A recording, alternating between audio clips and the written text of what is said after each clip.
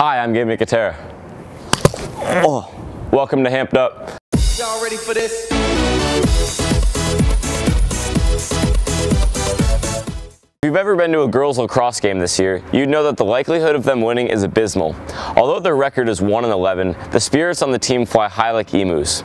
I wanted to get to know members of the team on a personal level, so this week I went on a peaceful walk with 4'11 sophomore Emma Kellogg. So as we both know, lacrosse is one of the more hyped Hamped sports in the spring. So what would you say you like the most about lacrosse? Probably the chemistry on the team, and everyone's really positive all the time. We have a lot of fun at practice, stuff like that. Bus rides are really fun usually.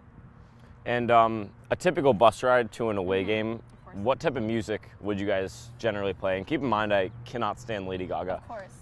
Well, we actually don't have a speaker, so it's either we bump along to the radio on the bus, or sometimes we'll sing a show tune. And is the team more of a Hits 94.3 or 93.1 type of, Hits preference? 94.3 usually. It depends on the bus driver. Right. Sometimes it's like the Hispanic radio. Yeah. That's also always fun. Because, Hits 93.1 kind of censored out all rap, parts of songs. Like if you were to listen to E.T. by Katy Perry, you're not going to hear the rap, There's just part. no point of it. Yeah, no, obviously. So, there's two components to being on a sports team. You have the skill, obviously, and you're probably pretty athletically gifted, as I can see. Thank you. But what comes with that is the sisterhood that brings together the team as a whole. So how strong would you say the bond of sisterhood is on the girls lacrosse team this year? I would say for both teams, the bond is pretty strong all around. We usually all get along really well, and we talk a lot, and sometimes we go to Denny's together. Oh, really? Denny's, yep, we love to go to Denny's. What would you get normally? If I took you to Denny's right now, what would you order? I'd probably get the cinnamon swirl pancakes. Oh, that sounds heavenly. Extra frosting. Oh, okay, gotcha. Team this year's not looking that good. You guys are 1-10, and as you just told me, you guys go to Denny's. But what else gets you through the losses besides, a night out with the girls? You just got to keep your head up. Our coach makes us run a lot, so sometimes that makes us want to play harder. Otherwise, we kind of just joke about it and make fun of ourselves. Well, at least the team's in good spirit this year. Yes, of course. So as you probably saw last week, I did a segment on injuries. And have you suffered any injuries playing lacrosse? Yes, my freshman year, I got checked in the head, and I'd get 3 staples right here. Oh, really? Really. Damn. And did it hurt when you fell from heaven? Yeah, it sure did. Something that should motivate you to attend a girls lacrosse game this year is the fact that the team features not one, but 2 future college athletes, Eleanor McDonald and Sophie Marini, both of whom are captains this year and are trying their best to lead the team out of the sewer. So how did your college recruitment processes go? Were they hard? Were they fun? Mine was actually pretty easy. My friend Ellie, who graduated last year, was being recruited by AIC, so the coach came to a couple of our games and she liked the way I played, I guess, so she decided to email me for the next year and wanted to recruit me. So I was actually applying to Westfield thinking I was going to be playing field hockey, and I still am, but then the lacrosse coach came to one of the play days that I was at, and he asked me to come to one of his, so that's how I'm just going to be doing like a walk-on type of thing. So Ellie, what do you think you're going to miss most about high school lacrosse, high school sports as a whole? I think that I'm going to miss most all the friends that I've made, and probably our coach, Jordan. Do you know anybody from our school that's going to AIC with you? I don't think so, actually. So you're just going to be a Lone Ranger in college, huh? Yep. Well, I wish you guys a successful part of the rest of the season. Thank you guys for being on Hamped Up, and have a great practice later. Thank you. Hey, well, that's not hard. The girls lacrosse team's next game is, what are you doing? I have a segment this week too. Y'all ready for this?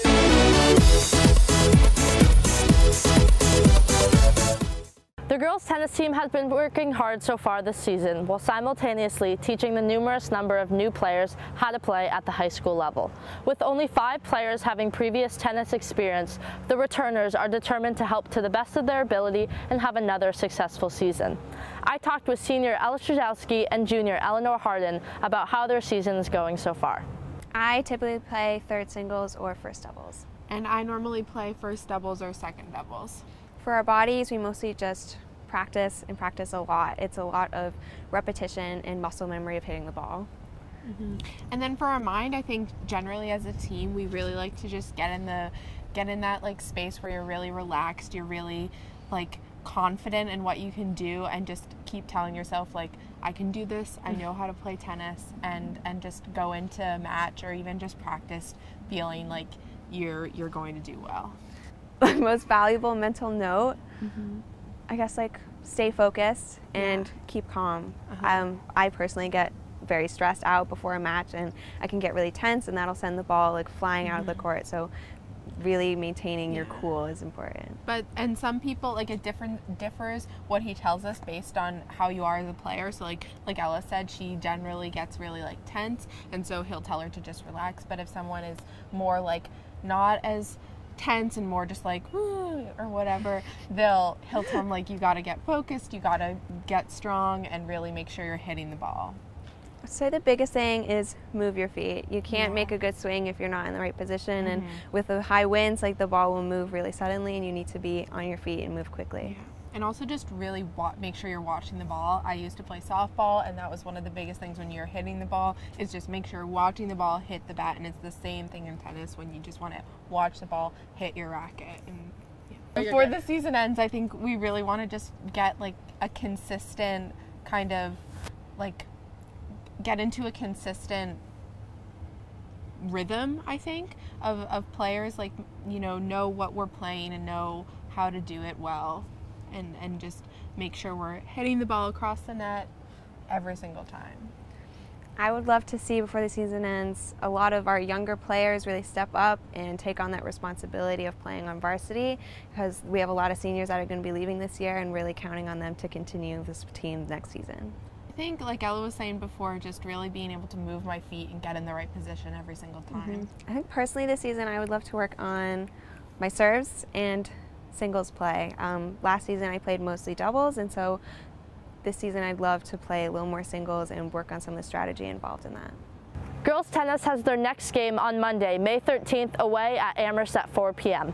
In other sports news, both softball and boys tennis are away at Minnechaug at 4. Girls lacrosse is home against Agawam at 4. Baseball is home against Chicopee Comp at 4. And boys ultimate has their senior night game at 5:30 in the stadium against Four Rivers. Both tomorrow and Sunday, girls ultimate has the Amherst Invitational Tournament all day at Amherst High School. Thanks for watching Hamped Up. I'm Lulu Kesson, and happy Mother's Day.